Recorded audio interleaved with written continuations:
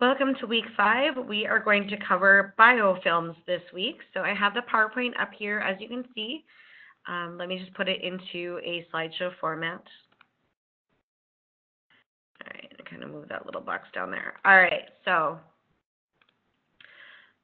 basically a biofilm is a community of organisms attached to a solid surface. It doesn't have to be a living surface. It could be living or non-living, technically.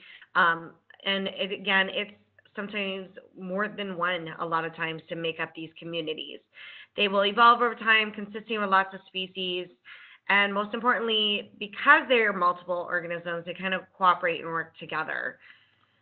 All right, so here's the book definition. I believe this just came right out of your textbook. So a biofilm is a primitive developmental biologic system, that's bio, in which spatial organization of the cells within the matrix optimizes the use of available nutritional resources.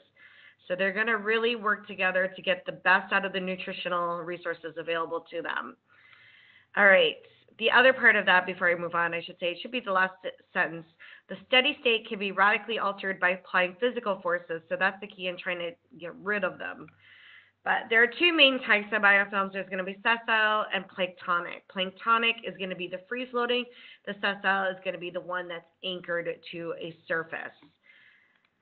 So the examples of biofilms where you find biofilms, you're going to find them a lot of places. Water pipes, ventilator systems, wine casks, and then they do cause serious different infections, especially like cystic fibrosis patients if they're on a ventilator, things like that. So the problems with biofilms are they are notoriously difficult to kind of get rid of, and as a result, they're really hard to treat, and just using normal antibiotics isn't going to get rid of it if they are there.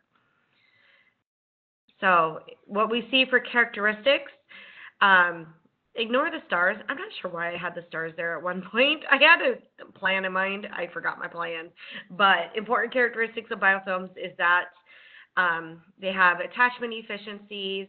They have nutritional resources. They can try to withstand as much as possible mechanical factors and shear force.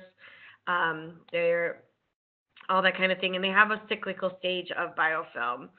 So here's kind of what the properties of a biofilm look like: texture, roughness, hydrophobicity, conditioning film, the properties of the surrounding fluid. We need to take into account the flow velocity, pH, temperature, cations, that kind of thing, and the properties of the cell. This is just informational on this slide. I wouldn't worry about this slide here. Now, you definitely do need to know the stages in forming that biofilm. So stage 1, otherwise known as development 1, is going to be the attachment. See, I have that word bolded.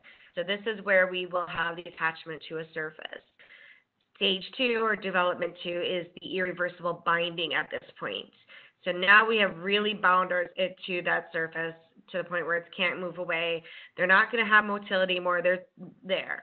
And that's where they're going to start to have the exopolysaccharide layer trap nutrients in there and then extra free-floating bacteria into it. Stage 3, otherwise known as maturation 1, is now we're going to layer up. We're going to build that biofilm community up. Stage 4, maturation 2, the thickness is going to be greater than 100 micrometers at this point. We've really built it up. And stage 5 is going to be possible dispersion, meaning there is a possibility that some bacteria can break off and start a new biofilm elsewhere or become a planktonic biofilm, which means free-floating. So as you go through the stages, you're going to see the initial attachment, the reversible binding and exopolysaccharide layering, the thickening up, and then finally it'll continue to live and thrive, but some may disperse or break off from that. So those are the 5 stages to know. Another term that's important to know is persister cells. These are basically organisms or cells, whatever you want to say, that persist, that can survive. They survive sometimes in a dormancy-like state. They are not really affected by drugs, antibiotics, anything like that. That's why they're called persisters. They just persist. So I'll show you something on that here at the end of the PowerPoint. that talks further about that term. All right, again, the makeup of the biofilms, we have our different layers that I do want you familiar with. The outer layer is going to be kind of the active, metabolically active cells. The intermediate, not as active, and they kind of have the reservoir for genes for nutrient using and drug resistance in that intermediate layer. And then the inside is going to be those persister cells. They're kind of lying dormant there, but they're always persisting and resistant. So this whole community, again, defends itself as a group. It will freely kind of exchange genetic traits to kind of help mutate and resist everything as much as it can. So the component of the biofilm is broken down here. Water is up to 97% of it, and then you have your microbial cells. So again, when we're saying cells, we're meaning the organisms, the bacterial cells, if you will. And again, we have the exopolysaccharide layer that helps seal it all in, that kind of thing. All right. So as far as other properties, the ability to have pathogenicity and disease, this is another box that comes right out of your textbook. So a biofilm, again, allows attachment to a surface. They use the nutrients and metabolic efficiency of the community to its advantage. They have great host defense to evade, they evade host defenses like phagocytosis, that kind of thing. So this whole thing is just a listing of how great they are at becoming resistant to drugs, not being, eaten up or by phagocytes, and maintaining their stability, their living in that community. All right. At the initial attachment, the bacterial adhesions will use surface proteins, pili, and motility as this goes. As the biofilm matures, they're going to kind of suppress that adhesion and motility because they're already, attached. They're already established. They don't need to use that as much anymore after the initial attachments. The benefits of the biofilm properties, again, it's living in a nutrient-rich environment. That exopolysaccharide, which is EPS, helps trap further organisms in there and then also helps get glucose to them. They love them some glucose, that energy, just like our cells do. And then it helps withstand any changes to the environment, any changes to pH and other values. So when culturing organisms, you can see this biofilms potentially in catheter tips, artificial joints, anything that's like a prosthetic medical device, it could be on there and living. Isolation of individual organisms out of the biofilm are very hard to culture. Usually it's just a community. You're not going to be able to identify single organisms out of that community. That's for the sessile ones that are attached to the surface. As far as the planktonic free-floating, again, they're not attached to the surface, so they're not really representing anything attached there. They're more free-floating. So now down to here, isolated colonies may not contain antibiotic resistance, but other colonies in the group may contain. It's kind of an interesting thing in that community, remember, it's multiple organisms making up the biofilm. Not every single organism in there is resistant to the same antibiotics. Some have resistance to this antibiotic, some have resistance to that. If you treat it with a certain antibiotic and there's some organisms in there that are resistant, it can make the whole, it helps protect the whole biofilm, but it may look susceptible in a dish depending on what you picked up in the culture. So it may look like, oh, this drug will work on the, infection because it looks susceptible when they do it up in the lab. But because it's a whole community in there, not just single organisms, it won't work when you go to treat it. It will be a treatment failure. All right, again, as we've said before, biofilm also lets it protect against any pH changes. It helps with preventing phagocytosis, any antibody antigen kind of binding, that kind of thing. So all of it is there to just help it survive, which is what it ultimately wants to do.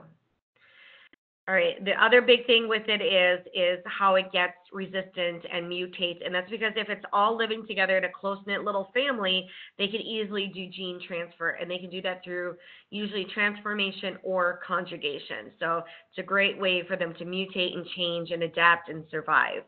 So that's why there's greater genetic potential as a group than them alone on their own. Now, again, desegregation at the bottom there is the potential to transmit resistant aggregates of microorganisms to other body sites. So they can kind of just chunk off and go to another body site, if you will. So big ones again were indwelling medical devices, so artificial heart valves, prostheses, catheters, but you can also see it within tissues and vessels, like on a vessel wall lining itself.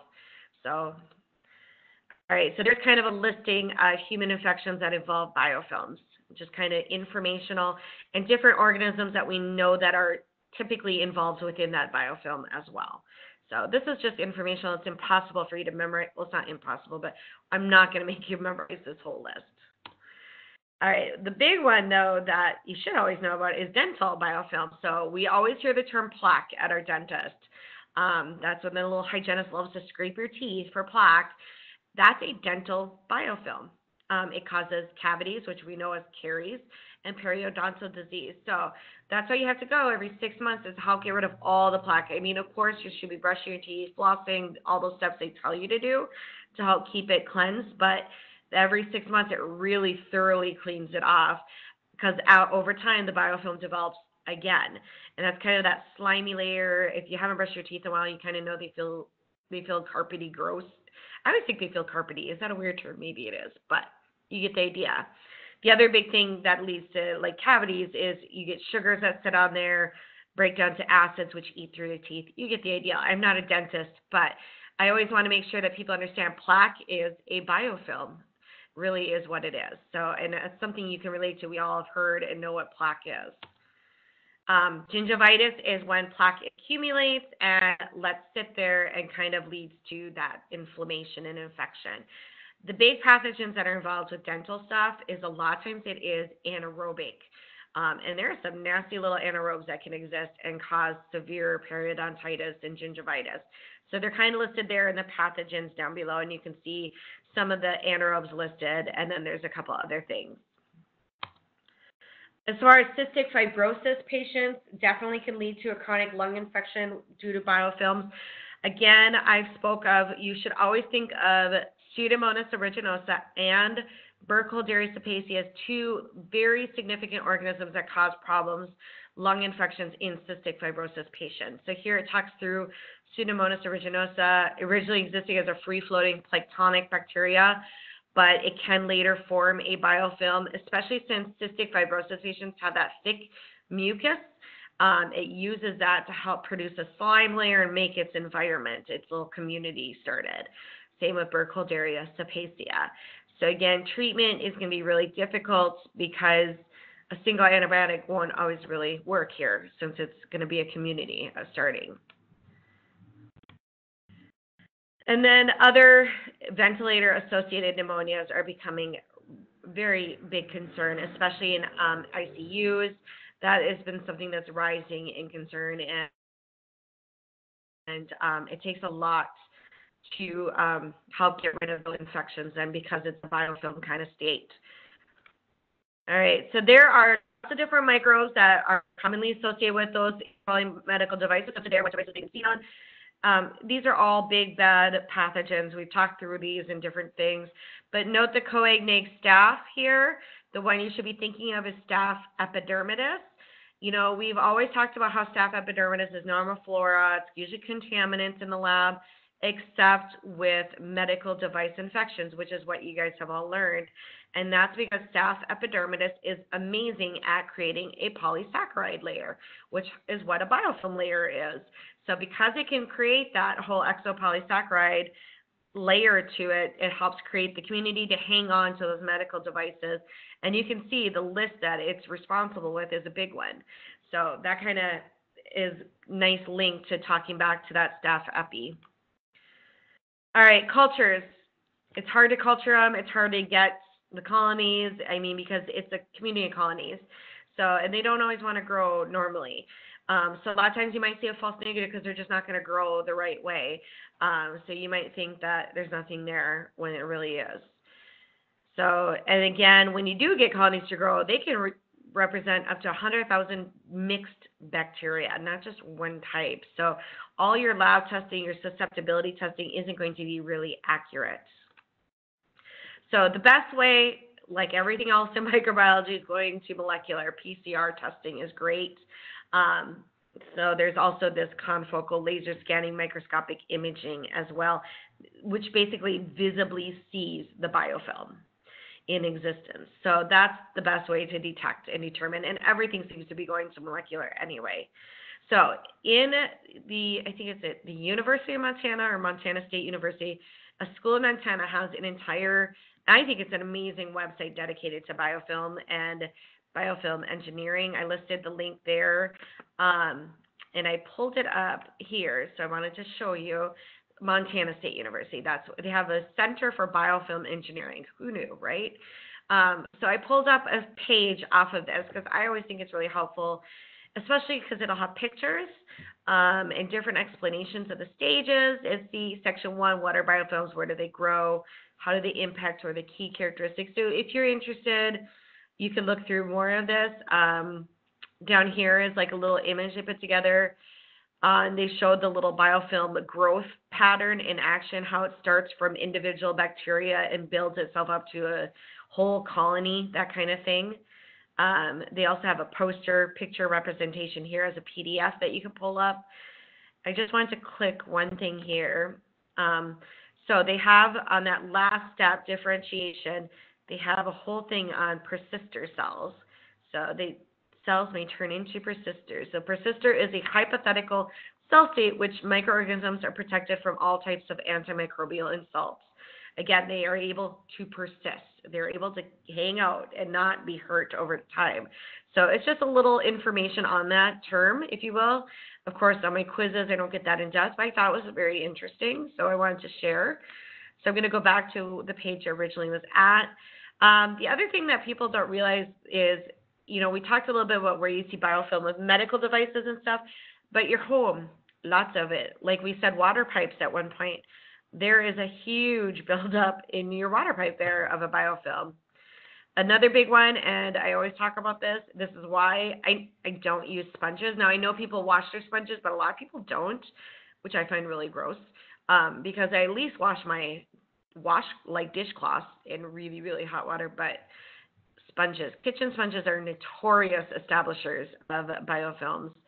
And it's just saying, given the combination of lots of surface area for attachment, water, and plenty of organic material, food, basically, it makes it the ideal area.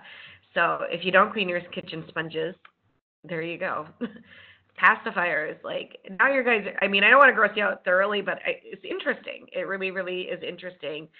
This is the close-up of the kitchen sponge biofilm, that slime there. Look at that. Yummy. All right, so you get the idea. I will stop. I will be done now. So that is the chapter this week. I will see you guys all later on. Have a fabulous week.